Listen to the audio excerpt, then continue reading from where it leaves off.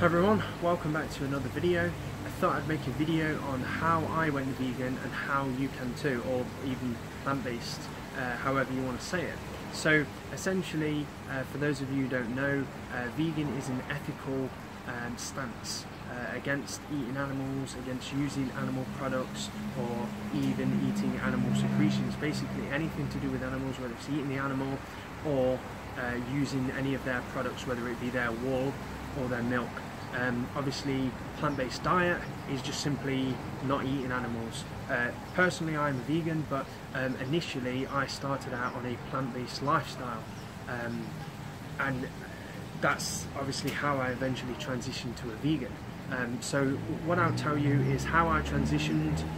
Initially, I started eating a lot, and I mean a lot, of carbs. I started adding, well, initially I didn't, because I was scared of beans for some reason. A lot of the people that I watched the videos at the time said that, oh, you shouldn't eat beans, blah blah blah. But anyway, to cut a long story short, eventually and now I eat beans. So I'd essentially, every meal that I used to eat compromised of three things. So it compromised of the meat, the carb, so whether it's potato or chips or whatever, and then the vegetables. By chips I mean fries for those American viewers, and then the vegetables. So now I have the beans. So basically the meal still compromises of the three things: the protein, the carbs, and the nutrients, i.e. the vegetables.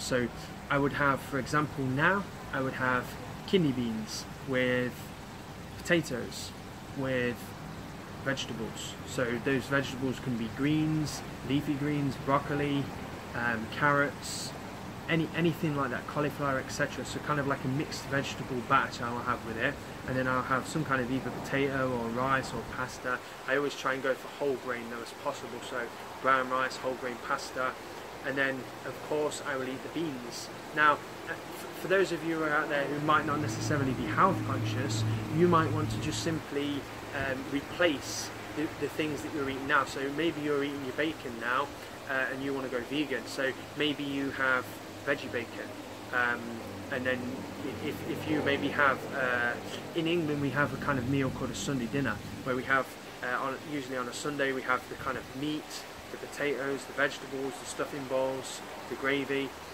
So obviously instead of having like a chicken gravy, you can obviously have a vegetable gravy. Instead of having meat, you can have beans, or you can maybe have tofu or some kind of mock meat or something like that, maybe seitan or something.